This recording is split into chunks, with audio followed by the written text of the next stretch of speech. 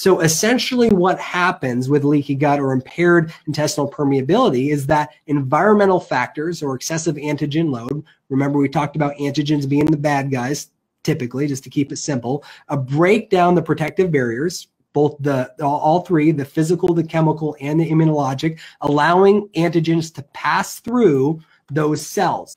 So that allows all of this junk, you know, the toxins, the pathogens, the undigested food particles to enter the bloodstream. And as these antigens enter the bloodstream, the body's immune system recognizes that, hey, those aren't supposed to be there. Those things should be in the gut lumen. They shouldn't be in the bloodstream. So what happens is you start to mount an inflammatory response, and then you know the immune system says, hey, that's not supposed to be here. Let's get all of our friends to help us wipe this out. And then you just get signs of systemic inflammation, because that inflammation just piles up and cascades into you know, affecting different parts of the body. And then eventually what happens is your immune system is so overwhelmed because this intestine, which is not intact anymore, is just constantly being bombarded with junk that was already in the gut, and now things that you're eating as well. The immune system just says, you know what, this is ridiculous. I can't keep up anymore. I'm having a hard time figuring out